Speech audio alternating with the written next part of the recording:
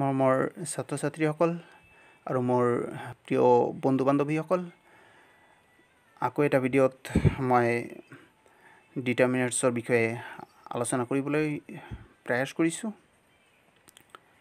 তো আজিৰ ভিডিঅ'টোত মই আলোচনা কৰিম সাম আৰু এনিৰ ব্যৱহাৰ।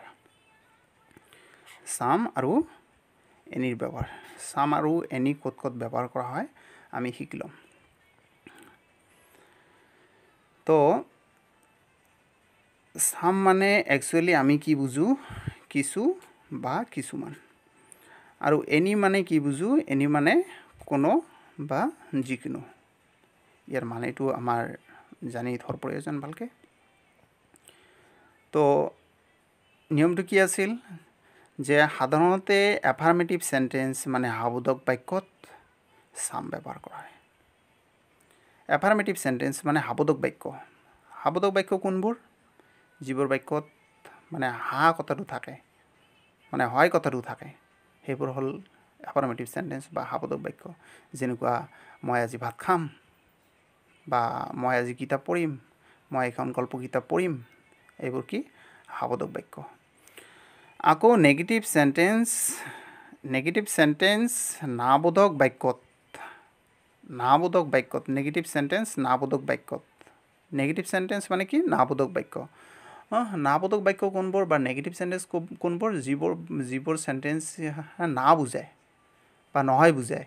যেনেকুৱা মই আজি স্কুললৈ নাযাম, নহয় বুজিছে, নোহোৱা বুজিছে। বা মই আজি কিতাপ নপঢ়িম, নোহোৱা বুজিছে বা নকৰা বুজিছে। তো এনেধৰণৰ বাক্যবোৰ কি? Negative sentence. আৰু কি ইন্টাৰগেটিভ সেন্টেন্স মানে প্ৰশ্নবোধক বাক্যত। ইন্টাৰগেটিভ সেন্টেন্স মানে প্ৰশ্নবোধক বাক্য। ইন্টাৰগেটিভ সেন্টেন্স মানে সবেই জানে বাক্য, যিবোৰ বাক্যত কি প্ৰশ্ন কৰা বুজায়।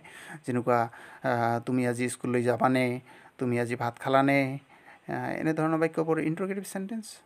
তো ইন্টাৰগেটিভ সেন্টেন্সত কি ব্যৱহাৰ কৰা হয়? এনি ব্যৱহাৰ কৰা হয়। তো নিয়মটো কি আছিল? সাধাৰণতে এফাৰ্মেটিভ সেন্টেন্স মানে হাবোধক বাক্যত কি ব্যৱহাৰ কৰা হয়? এফাৰ্মেটিভ সেন্টেন্স মানে হাবোধক বাক্যত কি ব্যৱহাৰ কৰা হয়? সাম ব্যৱহাৰ কৰা হয়।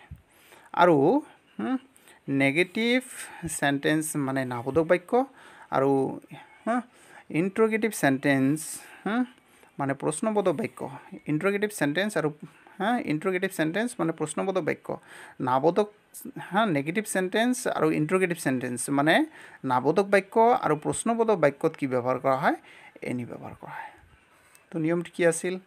নিয়মটো আছিল যে সাধাৰণতে কি এফাৰ্মেটিভ সেন্টেন্সত আমি কি ব্যৱহাৰ কৰিব লাগে? এফাৰ্মেটিভ সেন্টেন্স মানে হাবোধক বাক্যত আমি কি ব্যৱহাৰ কৰিব লাগে? সাম ব্যৱহাৰ কৰিব লাগে। আকৌ কি নেগেটিভ আৰু ইন্টাৰগেটিভ সেন্টেন্স মানে নাবোধক আৰু প্ৰশ্নবোধক বাক্যত কি ব্যৱহাৰ কৰিব লাগে? এনি ব্যৱহাৰ কৰিব লাগে। কিন্তু আকৌ এটা কথা আছে, কিন্তু এই নিয়মটো সকলো ক্ষেত্ৰতে প্ৰযোজ্য নহয়। কিন্তু দিয়ে আকৌ এটা কথা আছে, কিন্তু এই নিয়মটো সকলো ক্ষেত্ৰতে প্ৰযোজ্য নহয়, মানে এই নিয়মটো সকলো ক্ষেত্ৰতে নাকাটিব। তাৰমানে আমি কি যেতিয়া এক্সাম্পল কৰিম বা আমি যেতিয়া সাম আৰু এনিৰ ব্যৱহাৰ কৰিম, তেতিয়া আমাৰ কি কৰিব লাগিব? মানে সেন্টেন্সৰ মিনিংটো বুজি মানে ব্যৱহাৰ কৰিলে আমাৰ কি মানে সেইটো সঠিক বুলি মই ভাবোঁ। তো কেতিয়াবা এই নিয়ম প্ৰযোজ্য নহ'বও পাৰে। তো ব'লা আমি এক্সাম্পল লৈ যাওঁ। কেতিয়াবা ক'ত ব্যৱহাৰ হয়, ক'ত ব্যৱহাৰ নহ'বও পাৰে, এইবোৰ জানি লওঁ। তো ফাৰ্ষ্ট এক্সাম্পলত দিয়া আছে আই have dash money in my pocket. I have dash money in my pocket. I have dash money in my pocket মানে কি? আই হাভ মোৰ আছে, মানি টকা, ইন মাই পকেট মোৰ পকেটত টকা আছে। তো এইটো কি?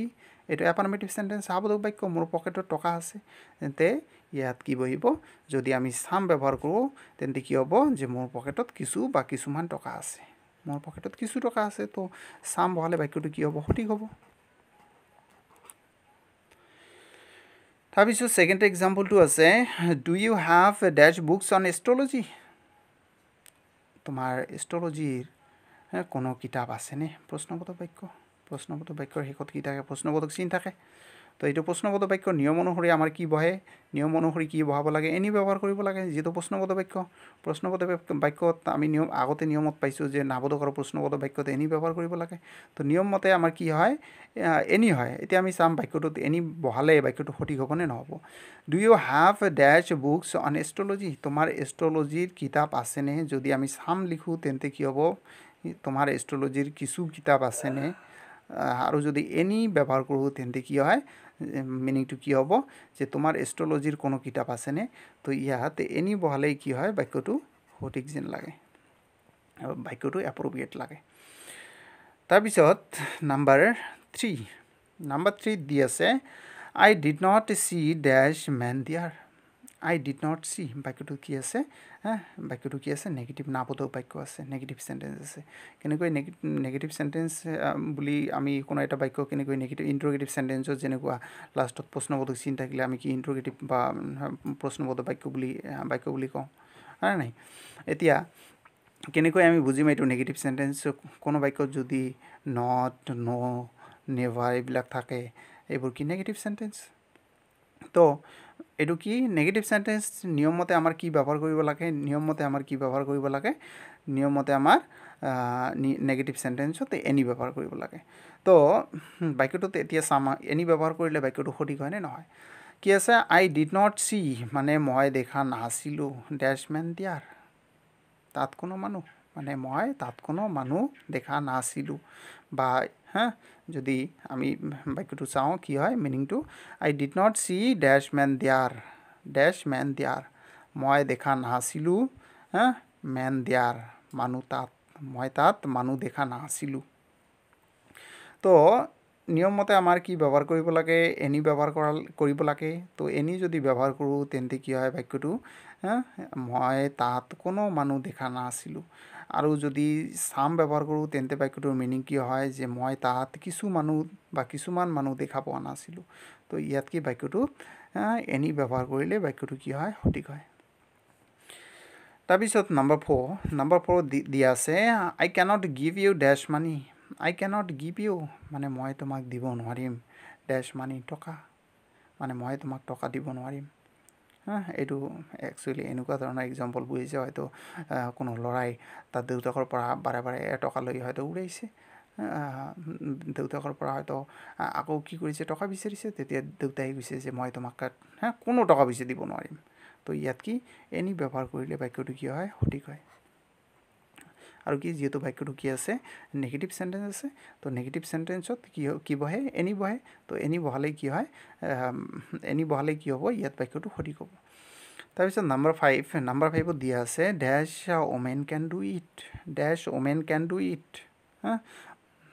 ওমেন ক্যান ডু ইট মানে মহিলাই এইটো কৰিব পাৰে এইটো কি এফাৰ্মেটিভ সেন্টেন্স সাবোধক বাক্য তো সাবোধক বাক্যত আমাৰ নিয়মমতে কি ব্যৱহাৰ কৰিব লাগে সাম ব্যৱহাৰ কৰিব লাগে সাবোধক বাক্যত নিয়মমতে আমাৰ কি ব্যৱহাৰ কৰিব লাগে সাম ব্যৱহাৰ কৰিব লাগে কিন্তু ইয়াত যদি সাম ব্যৱহাৰ কৰা হয় তেন্তে মিনিংটো কি হ'ব যে কিছু মহিলাই এইটো কৰিব পাৰে তো ইয়াত যদি আমি সাম ব্যৱহাৰ কৰোঁ তেন্তে বাক্যটো কি মানে সঠিক যেন নালাগে তেন্তে ইয়াত কি এনি ব্যৱহাৰ কৰিলে বাক্যটো কি হয় মানে এপ্ৰপ্ৰিয়েট হয় যে যিকোনো মহিলাই এইটো কৰিব পাৰে তাৰপিছত লাষ্ট এক্সাম্পলটো কি আছে যে can U land me dash money can U land মি তুমি মোক ধাৰে দিব পাৰিবানে মানি টকা তুমি মোক টকা ধাৰে দিব পাৰিবানে বা তুমি মোক টকা ধাৰে দিব পাৰিবানে বাক্যটোত কি আছে মাৰ্ক অফ ইন্টাৰোগেশ্যন মানে প্ৰশ্নবোধক চিন দিয়া আছে লাষ্টত মানে তাৰমানে কি এইটো প্ৰশ্নবোধক বাক্য নিয়ম মতে একচুৱেলি কি ব্যৱহাৰ কৰিব লাগে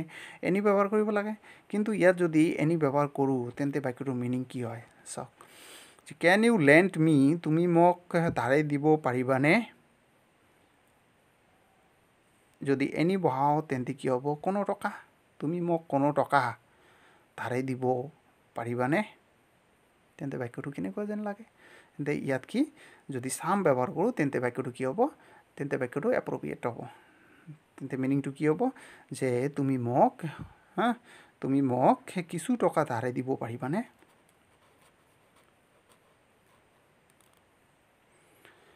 তো এয়াই আছিল আজিৰ ভিডিঅ'টো